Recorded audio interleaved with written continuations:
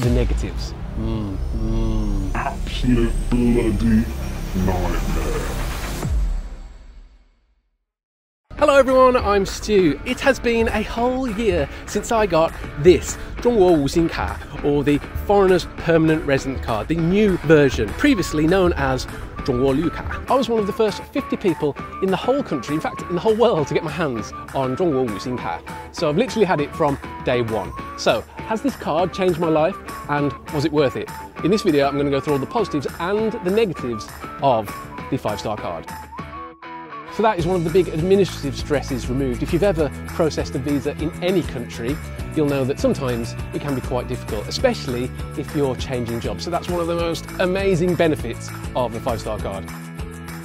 At Chinese train stations, I can enter the platform by scanning my card. Now, foreigners can enter the platform by scanning their passport, but I don't even need to take my passport when I'm travelling by train. At Chinese hotels, I don't need my passport to check in. I just give them my card, they scan the card. They don't need to take my passport at the front desk and make photocopies, which is what most foreigners have to do when checking in at a hotel. And at airports, assuming that I'm flying domestically, I don't need to take my passport. I just do the boarding process with my 5-star card. Most of the time, I'll use the self-service check-in machine, so that it'll just identify all my information. I can check my luggage and print off my boarding pass. Super, super convenient. I can purchase a house just as a Chinese citizen would. Plus, I get access to something called 公积金, or the Public Housing Fund. Now in China, there are several types of insurance plus a housing fund, which employees and employers contribute towards. Foreigners do not have access to this housing fund. However, with permanent residency, assuming that I'm in employment and pay tax, I can start contributing towards this fund and I get access to this fund.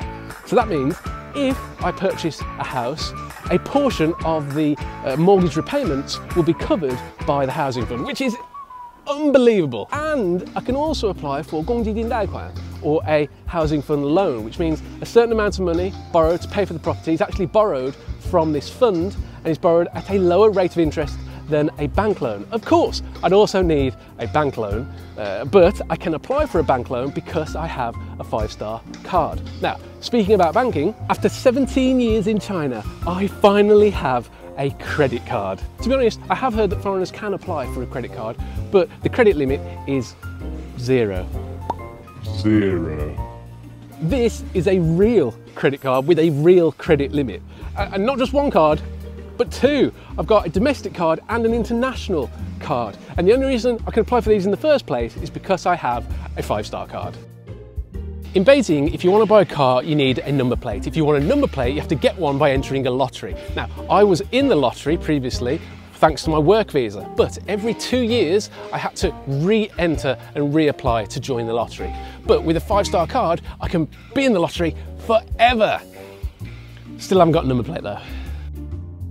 Do you remember when I first got my 5-star card and I went to an internet cafe?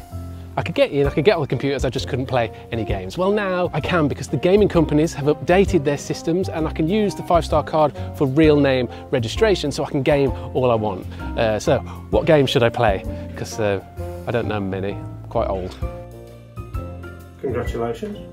Thanks. Congratulations. Oh. Very good. And your full name as well. And my Chinese name. Proud of you. Yeah, alright. Always happy. Well done. Very good.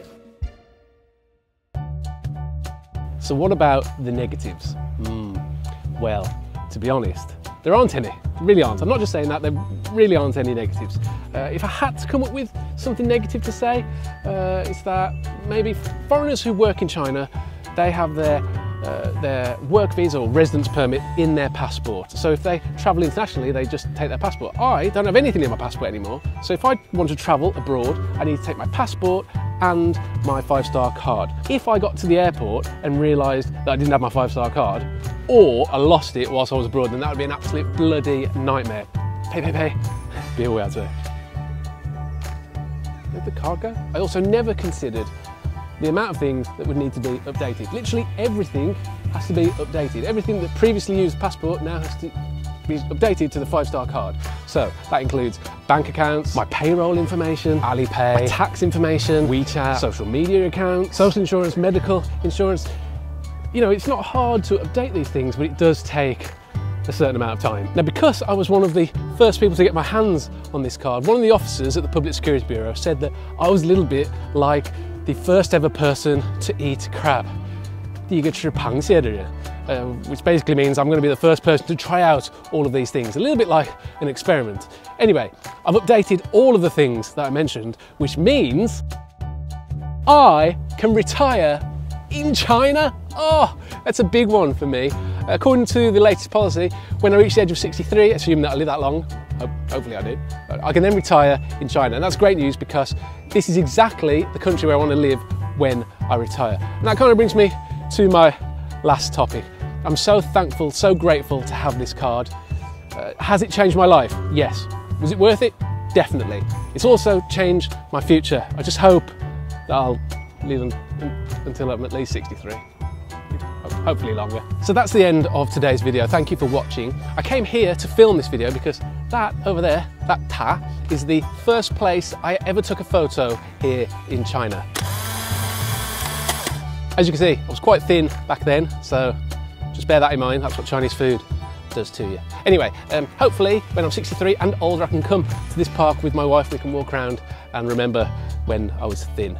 But obviously I'm quite far away from retirement age just yet, so it would really help if you hit that like button and subscribe if you haven't already.